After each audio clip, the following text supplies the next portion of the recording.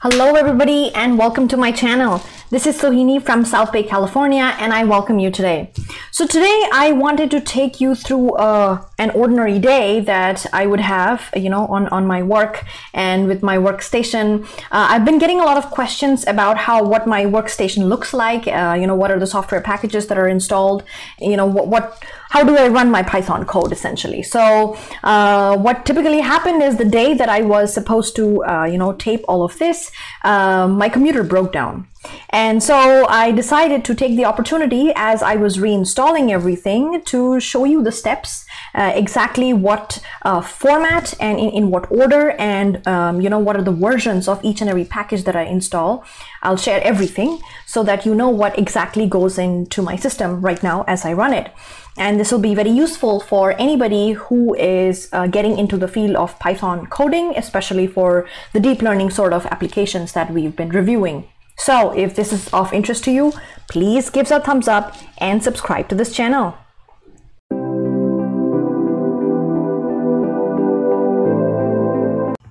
So it's time for my morning fruit, and then I intend to go for a run.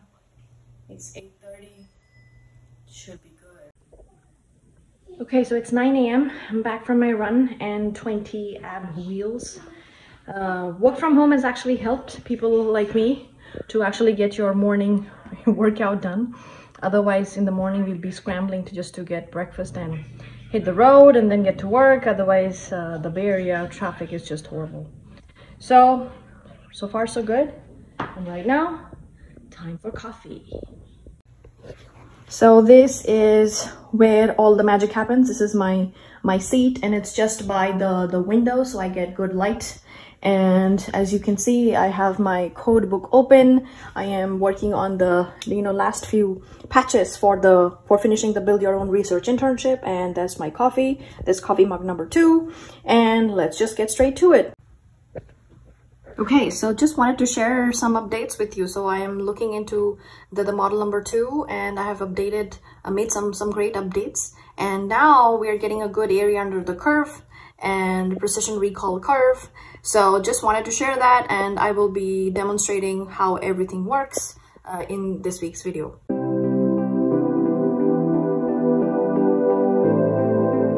Hello again.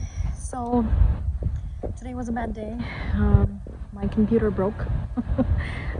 So I was trying to install a certain package in Python, and I think I did a conda install, and it changed all the paths, and now none of my computer algorithms are running. So I can't even launch Jupyter Notebook, Jupyter Lab, or even SPYDER. So I'll have to probably reinstall everything in the environments, but it was frustrating, and I was in the middle of something. It was almost done. I was just finishing the visualizer on TensorBoard, so it was bad. But anyways, I got frustrated. I finished up whatever I had to. I got a coffee, and right now I'm just sitting. This is an amazing spot. I'll show you around in a bit. So this is where I sit. It's at the Santa Clara University. It's a gorgeous campus. Can't say enough about how beautiful it is. I'm also adjunct faculty here at the computer engineering department. So yeah, I just come here. This is my bench, and sitting down here with a coffee.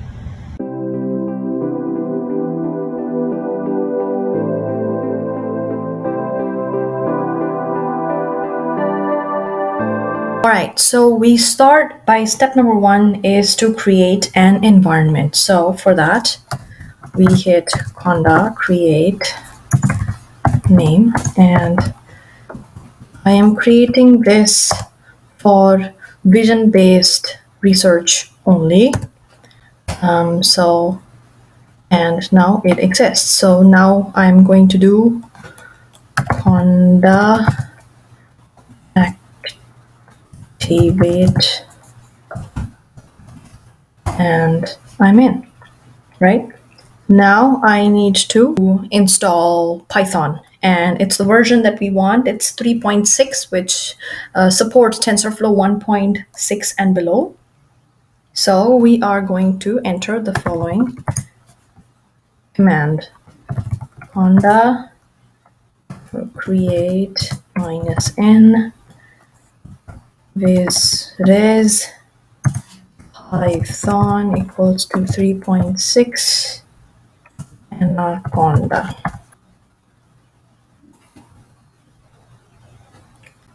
Yes. So this is where it is fetching Anaconda Python 3.6 in this new environment, which is the visres that we just created. Now, I get this question a lot as to why you should use the word virtual environment. Now, you might be doing different functionalities. So let's say that you are doing more computer vision sometimes, and then sometimes you're doing more data analytics. So the sort of packages that you require for both of them can be actually extremely different. And there is one major hurdle that you might jump into, which I actually bumped in, was I tried to update one particular package without doing this virtual environment, and it was not compatible. So all of my paths got changed, and I just couldn't use anything anymore. So what I'm doing right now, which is the best practices, is to create a virtual environment, and whatever packages you require, you actually install within it. So you can have a separate virtual environment for data science sort of projects. It could be a different one for your computer vision kind of projects. So you have the packages installed for this. And today, the partition that I'm showing you is the one that will run the computer vision packages more. Okay, so now let's verify if everything has, formed in the right way or not. So first of all, I will type, let's just clear this. Let's do conda activate visres. Now I'm inside visres, and I need to see if Python has been installed or not. So let me go into Python, and so you see the Python version is 3.6.10. So your version is correct, right? All right. So I am in visres, Python is downloaded, and now I need a list of packages. So the packages I will be linking right to the right now. And now let's go in and install each and every one of them one by one. The first one, and the most important one, is TensorFlow. So conda install TensorFlow. And this is the default channel. So we just say yes, and just go for it. Same way we are going to be following for all the other packages, and I'm going to be listing the commands for all of them right now.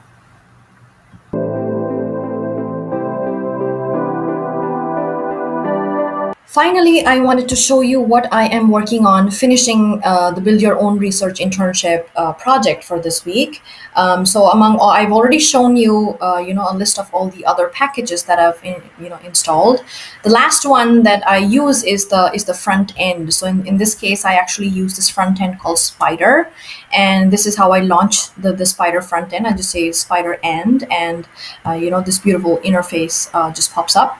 Why I like the SPYDER interface is it looks very similar to MATLAB. So people, researchers who've been using MATLAB for a long time, this comes super easy to them. There is a separate variable explorer. It looks exactly similar to MATLAB, where you have a variable explorer. So what are the values? You can actually see. So if there is any debugging, you can actually start debugging right from these variables right here.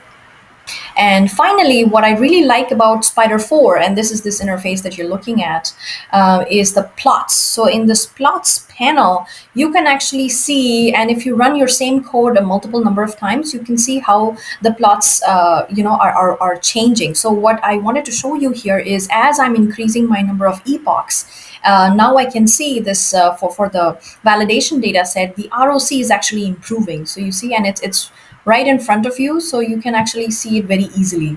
I think I have 3 different runs. So you see the first run was with 40 epochs. The ROC was only 90%.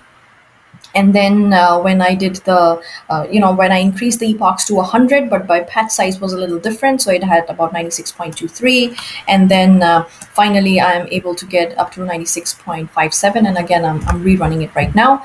So you can actually just do the cross comparison right here. And I think that that's super useful to see the improvement, over different runs. So I am excited about finishing this whole thing by the end of this week and to demonstrate and it in GitHub going forward. So thanks all for joining me.